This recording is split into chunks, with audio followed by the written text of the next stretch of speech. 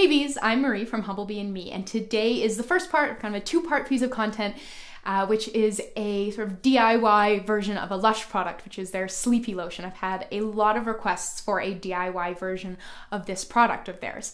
And so today we're going to talk about how I take a look at that ingredients list that's on their websites and on their products, and how I'm turning it into the recipe that we will be making in a couple days. So come on, let's get started. All right, so here are the ingredients in the original. You can see we have oatmeal infusion, almond oil, lavender water, a lavender infusion, jojoba oil, glycerin, cocoa butter, stearic acid, Dupe butter, triethanolamine, lavender oil, benzoin resinoid, tonka absolute, ylang-ylang oil, cetyl alcohol, fragrance, and a snowflake luster, which is mostly going to be for shimmer and color, and then we have some more color at the end, the red 28 and the blue 1. And so this, you can see because it does have both water and oil in there, it's an emulsion, it's a lotion. We know from kind of looking at their website and seeing pictures of it that it's a reasonably thick and creamiest lotion. And yeah, let's see how we can break this down a little further. We have our water part, of course, and so that's going to be the oatmeal infusion, the lavender water, the lavender infusion, and the glycerin. And so this lotion is going to be mostly water, which is consistent with sort of most lotions. They're usually mostly water, what makes them nice and light and absorb quickly and hydrating. So all of those things, with the exception of the glycerin, are pretty much entirely water with just tiny amounts of botanical matter, like oats or lavender, that have been included, or the lavender hydrosol, which is a byproduct of essential oil distillation. So these things are, yeah, like 99.5, 99.9% water, which is a little bit of something extra so that the ingredient label doesn't really say water, but there is a lot of water in here. Our oil phase, of course, is the almond oil, the jojoba oil, the cocoa butter, and the Dupe butter. And then down towards the bottom, the cetyl alcohol. And so we have all of these beautiful things in there, but you can see it's mostly going to be mostly almond oil because the almond oil is in front of two of the types of water. So there's quite a lot of almond oil in there, mostly liquid oils, touch of butters, which will help with the thickening, and so will the cetyl alcohol.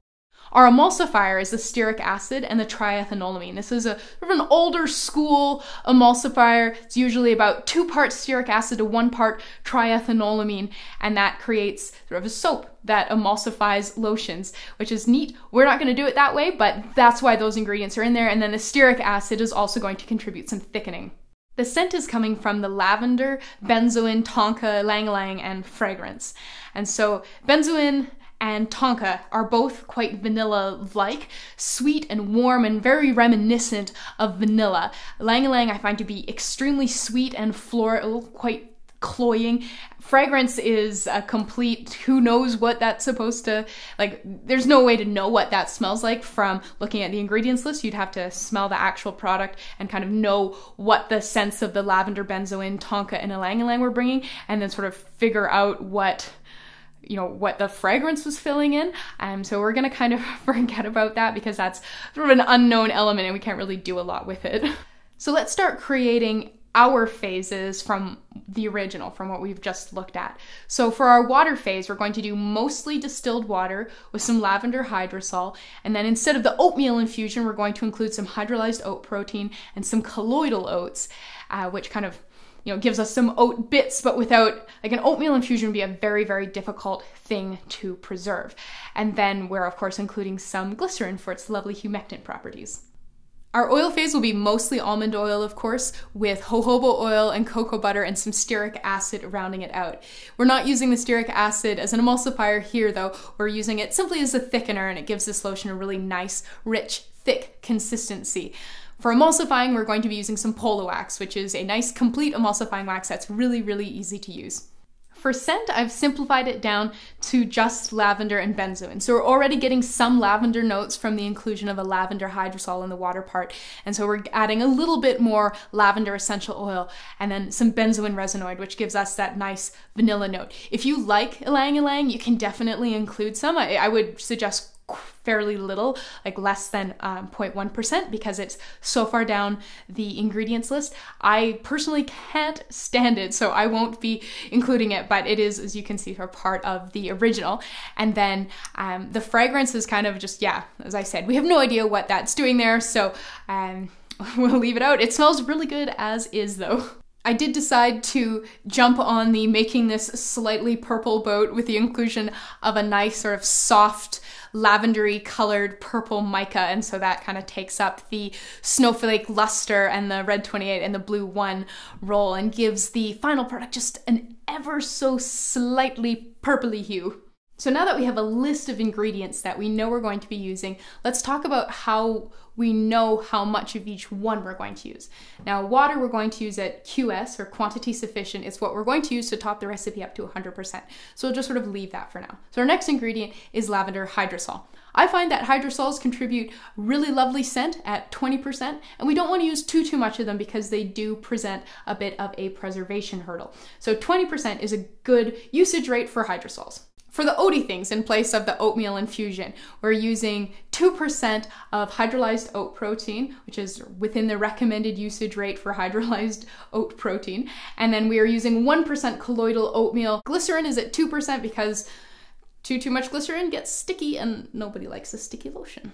When I'm thinking about an oil phase, the first thing I need to decide is how big I want that oil phase to be, because that really impacts the viscosity and the feel and the absorbency speed of the lotion. You can use the lightest oils in the world, but if you have a 50% oil phase, that lotion is going to be quite heavy compared to a lotion using heavier oils, but that only has maybe a 15% oil phase. And so this lotion is a 23.75% oil phase, which will give us a lotion that is too thick for a pump bottle, but not too heavy. So it's just a nice, rich, sort of scoopable, spreadable, lovely lotion. So this is sort of the percentage that we are working with. So from there, we know how much emulsifier we need. And so Polo Wax works beautifully at 25% of your oil phase, which is just a wonderful thing about Polo Wax, a wonderful little rule of thumb when you're formulating. And so that is 4.75 grams of our oil phase, and now we have 19 grams of oil left. So if we know we have 19 grams and we know that almond oil is our top oil, call that 10 grams. And then we have jojoba oil, so make that 5. And then for cocoa butter and stearic acid, I just did 2 grams and 2 grams of each. So there is our oil phase. Now all that's left is our cool down phase, so that is our essential oils, our preservative, and our mica. The mica doesn't strictly have to be in the cool down phase, but it's an easy place to add it right at the end. And so for our essential oils, we have lavender and benzoin. Because we already have a pretty good amount of lavender scent coming from the lavender hydrosol, I've kept the amount of lavender essential oil quite low. And then the benzoin, oh, it's gorgeous. It just, at 0.5% really gives a beautiful, warm, sweet loveliness.